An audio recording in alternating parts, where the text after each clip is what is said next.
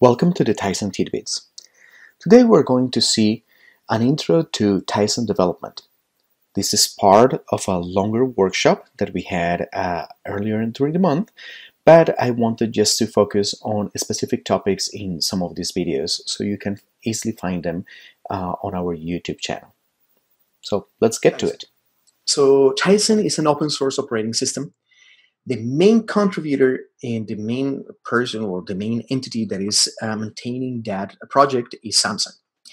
And the target platforms mostly are wearables and TVs, although we had also for mobile and smart appliances. But most developers are usually trying to get the wearable devices and the TVs that we have, obviously, millions of TVs around the world that are using Tizen. On the wearable side, that is what we're going to be checking today. We have two main lines, and the first one is the Galaxy Watch, and then the other one is the Galaxy Watch Active, or the Active Watch.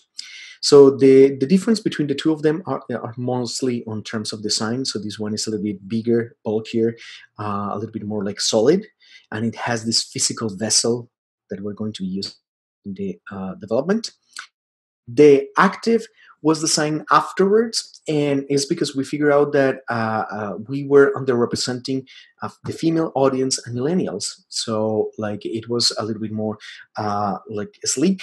It had a unisex design, and the colors that we were offering are much different too. So like a little bit more vibrant. There's like a gold rose that a lot of people really like. Mine is, well, I don't know if you guys can see my screen. Well, I'll show them later. So the Active one here, mine is black, but well, a lot of people that go for the Active usually pick other colors. So we will see. Now, when you are creating apps for the wearable devices, you can create three main types of applications. So watch faces, watch apps in general, and widgets. So today we're going to focus a little bit more on the watch apps, but obviously you can still create the two of them, and well, the other two. And there are several ways that you can create all of those. Watch faces are pretty much the thing that you see when you wake up your device. So like, well, the watch itself. And they have really awesome designs. And like I said, my colleague Tony Moreland, he focuses on helping you to create these designs, these type of things that look awesome and that people can download for free or paid from the store. The apps and widgets. So, well, an app is pretty much just an app. So it's just something that resides on the app tray, and you can change from the watch face and jump into that application. And it could be almost anything. So it could be weather, could be something that has to do with health. It could be games that at some point I want to just focus on a full series just around games. Well, it could be anything. And the widgets pretty much are like a small shortcuts, small like applications that can live on the watch face or in other apps, and then you tap on them and you can go there. Well, it plays them and then they can get you to a full application. So not necessarily, but that is like the main usage that most people give it. So I'm going to jump directly into the Tizen architecture because this is what we're going to go for today. And there are three main ways that you can develop for Tizen applications. So with web app, native apps, and Tizen.net. This is the newest, and we're going to be talking a little bit about that. So native app is the first one that we created, and you can see that is the one that has access directly to the device APIs, and you can develop for that with C and C++. Tizen, like I mentioned, is the newest one. And with that one, you are going to be using C# and Xamarin. And we're going to see that there's a lot of collaboration with Microsoft just to get into that one because this is cross-platform. So I'll dedicate 1 or 2 minutes to that. And what we're going to be doing today is web apps. So like that's why I think we put that on the prerequisites for the workshop is to have at least basic knowledge on front-end application. You have some JavaScript knowledge, HTML, and CSS. It's great. If not, We're going to see today some basic things, so don't worry. I'm almost certain that we're going to be able to understand.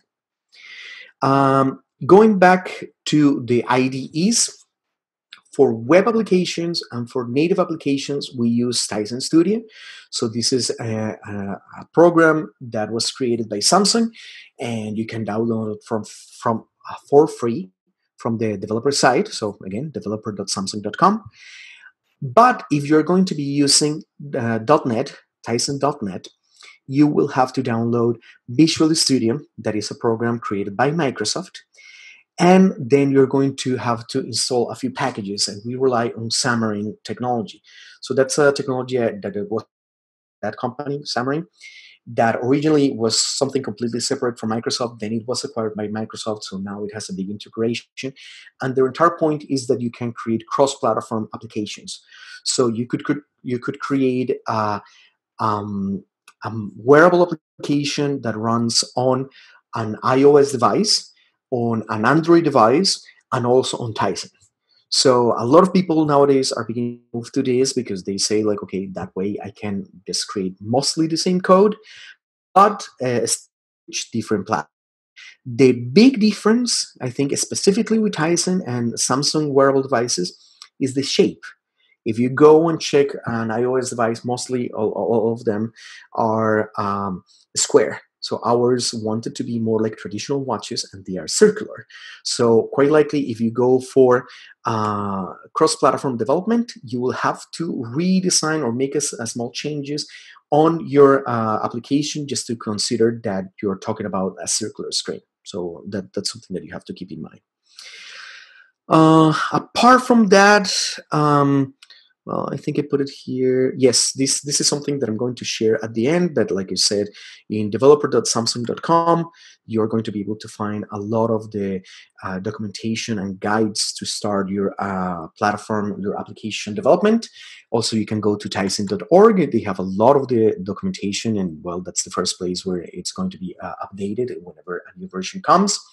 And this is directly, you can go here and find the right link, or just go to program.developer.samsung.com to register as a Samsung developer. Thank you for watching the video. I hope you liked it, and don't forget to check our YouTube channel list where you can find more Tizen tidbits. We will have some more videos coming from this workshop that I mentioned before, and just let me know what kind of topics you would like to cover in future videos. Thank you.